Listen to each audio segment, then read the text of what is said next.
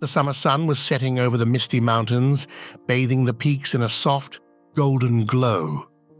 Ananda gazed out over the rugged landscape from his position high on the cliffside.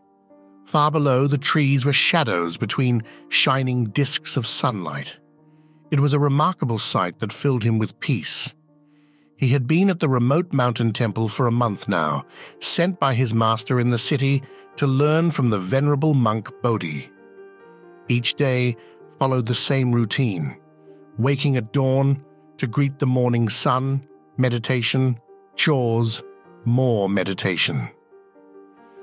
Bodhi said little, spending hours in still contemplation before the temple's great golden Buddha. Ananda found the solitude challenging after years in the bustling monastery.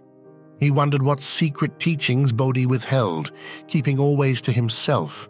The old monk seemed to want nothing more than tranquility. Ananda yearned to unlock the mysteries of enlightenment, yet Bodhi offered no guidance. Was this truly the path? Ananda began to doubt. As the sun dipped below the cloud line, staining the sky crimson, he made his decision.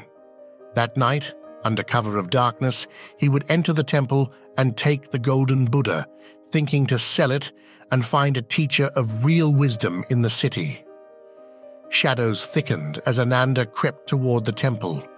All was silent, save for his pounding heart.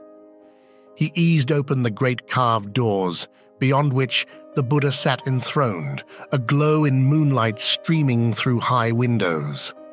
Ananda reached to grasp it, then pulled with all his might. To his shock, the statue did not budge.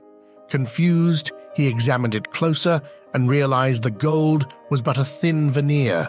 Beneath lay solid stone. His fingers found inscription on the plinth. "This Buddha is not gold, nor is it stone. It is your own mind." The words struck him like a blow. All at once he understood Bodhi's lessons, his own folly, and the true treasure within reach all along, not wealth or status, but clarity of spirit. Tears of remorse sprang to his eyes. How blinded he had been by greed and impatience. At dawn, he went to Bodhi and confessed all with bowed head. To his surprise, the old monk smiled kindly. "You have learned great wisdom through hardship. An open heart sees truth wherever it may be found. Now come, let us greet the morning sun together in meditation."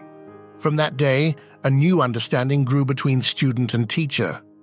Ananda joined Bodhi daily in contemplation of the golden Buddha, which shone forth not with reflected light, but the radiance of insight into life's profound simplicity. At last, he had found the guidance he sought.